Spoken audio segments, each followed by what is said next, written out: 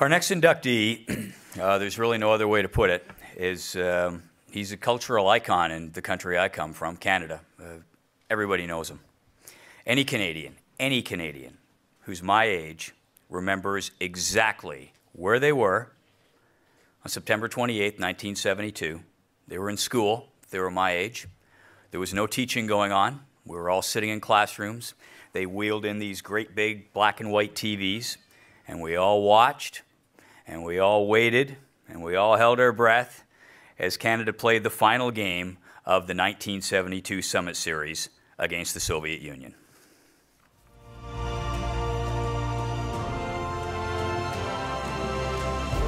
From Kincardine, Ontario, Paul Henderson.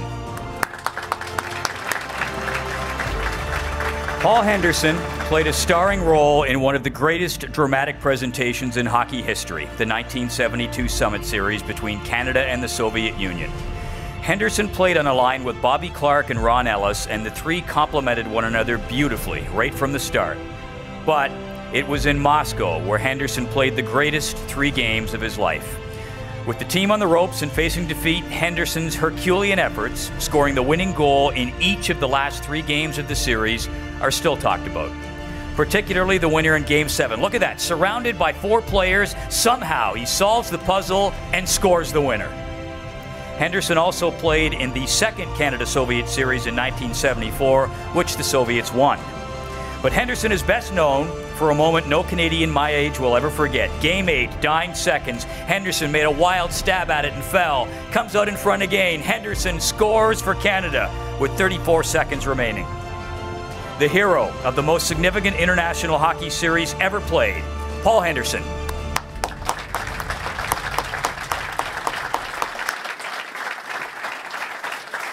Now this, Simon told you at the start, my colleague Simon, what a special day this was going to be, and this is really, really special. The man who's coming up to honor Mr. Henderson is, I can say indeed, a man of honor. He was the goalie on whom Henderson scored the goal. Can you imagine that? He's coming up to pay homage to the man, and they were in this great athletic competition. He is also, without question, the most decorated player in international hockey history. Listen to this: 3 Olympic gold medals, an Olympic silver medal, and 10 world championships. He played in his first world championship when he was an 18-year-old boy in the Hovet Arena, which is just a short distance from here. I'm not sure exactly of my Swedish geography, but it's that little building just outside the globe. And he won gold. It's my privilege to introduce Mr. Vladislav Tretiak.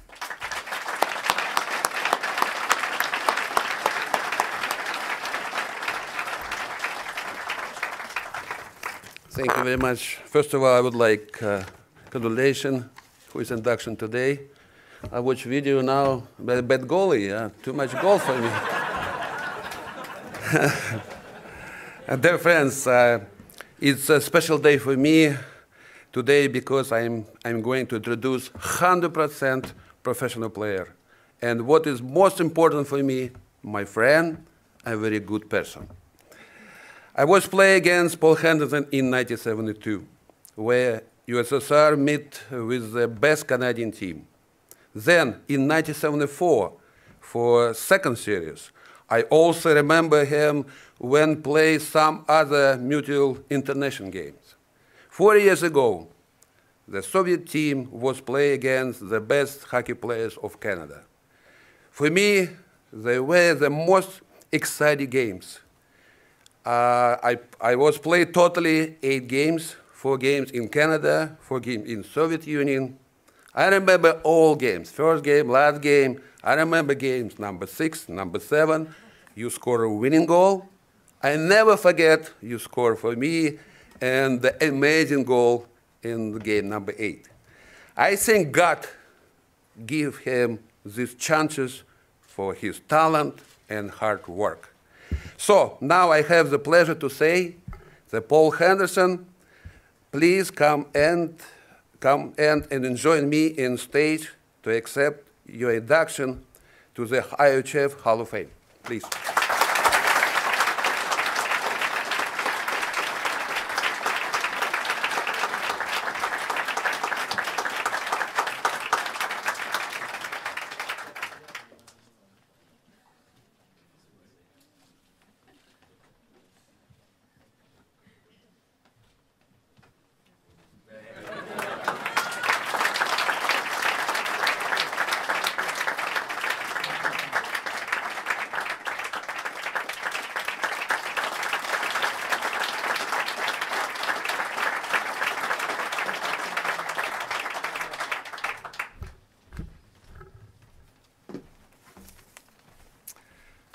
Well, Mr. Tretiak, thank you very, very much. And most importantly, thank you for letting me score that last goal. I've been riding that one goal for 40 years, ladies and gentlemen, and it's been a nice ride.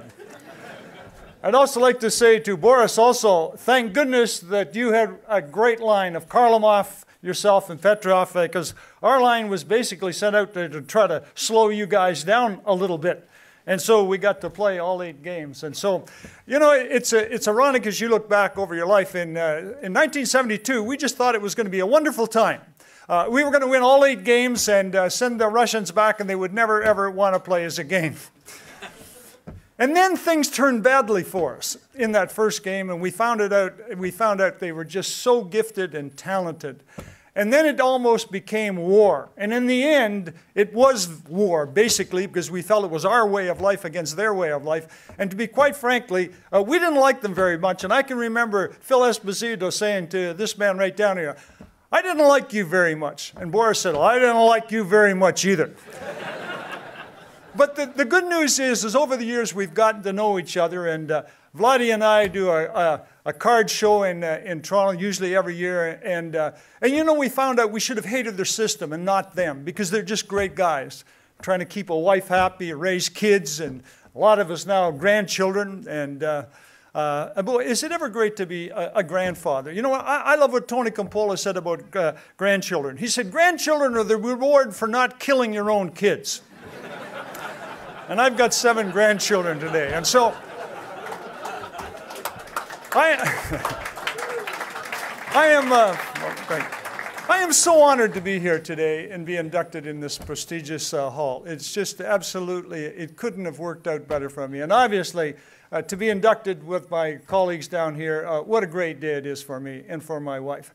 There's a lot of people that you need to thank, and time doesn't come at all, but I also have a wife of 50 years. I've been married, and my wife, Eleanor, I would give her more credit than anyone else in the world for helping me become the person that I am today. This woman made our home an oasis for myself and my family away from hockey, and she has just been the love of my life. We met when we were 15 and 16, and the 4th time I took her out, I told her I was going to marry her. And she said, "You are the most arrogant person I've ever met in my life." And so for the next 4 years, I never proposed. I just said, "I'm going to marry you. I'm going to marry you." And so finally she married me, and I married so far over my head, it's a joke. It really is. And so, Eleanor, I love you so much, and I just thank you for our wonderful 54 years together. But I can also tell you also, I was diagnosed with lymphocytic lymphoma chronic leukemia in November of '09. And when you get cancer, you want to mate beside yourself, and boy, she has been above and beyond incredible. In fact, she was the one that was really instrumental in getting me into a clinical trial back in September of last year. I was down 20 pounds. I had a growth in my stomach the size of a grapefruit, and she got me into a clinical trial in Bethesda, Maryland. And 7 months later, I've put on 20 pounds. The tumor is now the size of the end of my finger. And once again, it was Eleanor that really got that through. And so thank you very much, my sweetheart. You know, I've been so fortunate over the years. I've always played with better people than I was on the line. My center iceman, Norm Ullman, was my center iceman for 8 straight years. The last 3 years that I was in Detroit, Normie and I were traded to Toronto Maple Leafs, and then I was 5 years. He was my center iceman in Toronto, and then Ronnie Ellis joined us, and what a treat it is to be able to play with a couple of your great buddies and play with just great hockey players. And then '72 came along, and they put Bobby Clark in between Ronnie Ellis and I, and we were really fortunate. We were the only line that played all 8 games, and without those two, I would never be standing here today, and so I am so thankful for them. But you know, as you get a little older in life, you recognize that it's so great to have great friends. And I am so thankful for 2 of my best buddies in the world that have come over here, spent a week with me, and Les and Lynette McFarland are great friends, and Steve and Cheryl and Katie Holmes are here spending this time with us. And I thank you so much for coming over and being such inspirational people in my life. And I've got my grandson, 23-year-old grandson with me, Brandon. And what a treat it is to have you here and be acknowledged and on this. But you know, Matt, I always wondered why you wore number 13, and I just saw that it's your birthday. It's the 13th. And so, yeah, so I figured that was it. But I'll tell you what, I always wore 19, but I'm seriously thinking of changing to 13. 2013, you know, Team Canada, we were inducted in the Walk of Fame in Toronto. I got the Order of Canada here just a little while ago. I was put in the, I received the Order of Hockey in Canada, and now this. 13 is a great number, big boy. I'm going to take it up from here. Thank you.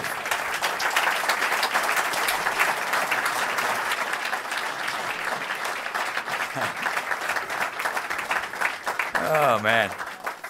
As an aside, it's one of those moments you just have to shake your head if I may indulge you. But my two boyhood heroes as a kid were Trechak, who was my favorite goalie, and Henderson, who was my favorite player. I was 10 years old, and to be here when they're both on the stage, it's something I can't believe.